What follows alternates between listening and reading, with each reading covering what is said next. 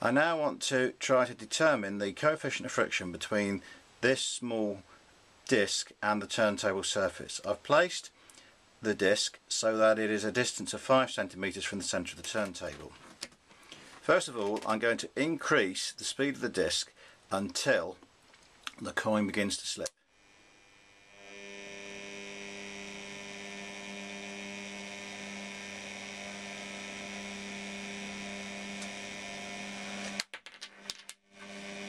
At this speed, the coin slides.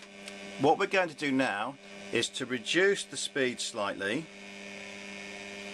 and to see if the coin will remain at the same distance from the centre as the turntable rotates. So we position it in the same place. Now we'll restart the motor.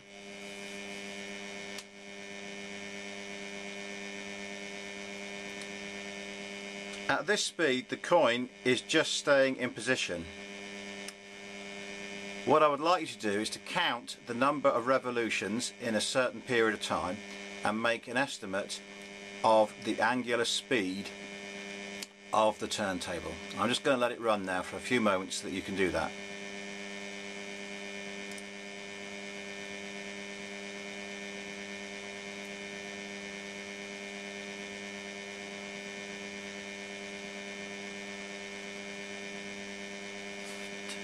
I'm now going to increase the speed again slightly just to confirm that that coin is more or less on the point of slipping.